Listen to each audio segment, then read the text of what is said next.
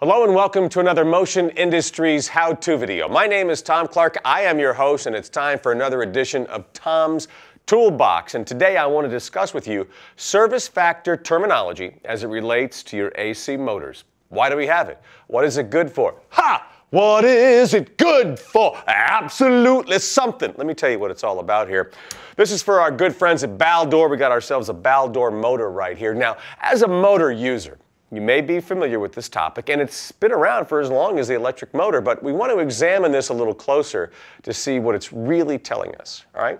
So, NEMA, the National Electrical Manufacturers Association, states by definition, and I quote, "The service factor of an AC motor is a multiplier which, when applied to the rated horsepower, indicates a permissible horsepower loading which may be carried under the conditions specified. When the voltage and frequency are maintained at the value specified on the nameplate, the motor may be overloaded up to the horsepower obtained by multiplying the rated horsepower by the service factor shown on the nameplate. A motor operating continuously at any service factor greater than 1 will have a reduced life expectancy compared to operating at its rated nameplate horsepower. Insulation life and bearing life are reduced by the service factor load." Now, an example of this would be a motor with a 1.0 service factor designed to provide 10 horsepower. Now, the motor cannot handle more than its nameplated 10 horsepower, while a 10 horsepower motor with a 1.15 service factor can handle up to 15% more horsepower demand beyond its nameplated rating, giving it a total capability of 11.5 horsepower for intermittent duty. Now, clearly, service factor is defined in terms of continuous operation.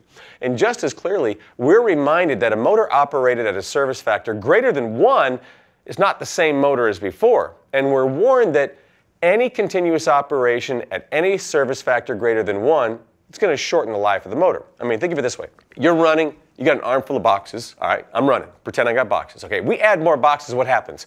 You start to slow down and to overheat, right? Yeah, I mean, it's going to get heavier. I mean, that's kind of obvious.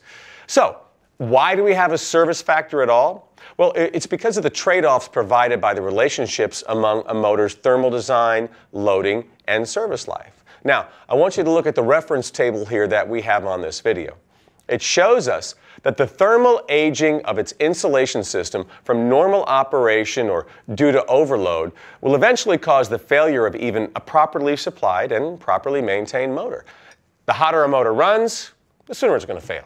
On the other hand, the cooler a motor runs, the longer it may be expected to last. Hot, fail, cool, last. Okay? For example, the relative life figure shown here is a fair indicator of the application latitude that is available to the motor user.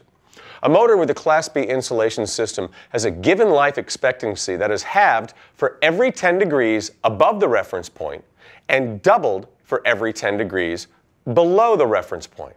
Thus, the user can trade some of that life expectancy for the option of being able to overload the motor depending on their needs.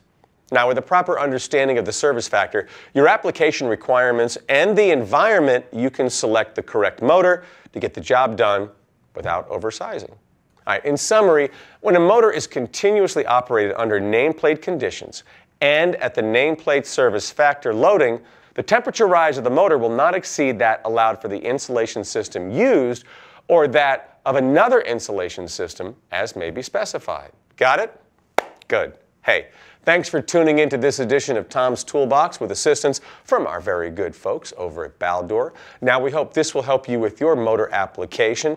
And as always, if you have any questions whatsoever, contact your nearest Motion Industries branch location, and they'll be able to help you out. And as always, make sure you wear your proper PPE for whatever the job calls for, okay? So in this case, you know, if we want to work with motors, maybe we got our safety goggles on. Also, be sure to tune in for more of Tom's Toolbox videos with me, yours truly, as your host, and you can catch those on the Motion Industries YouTube channel. Thanks so much for watching today.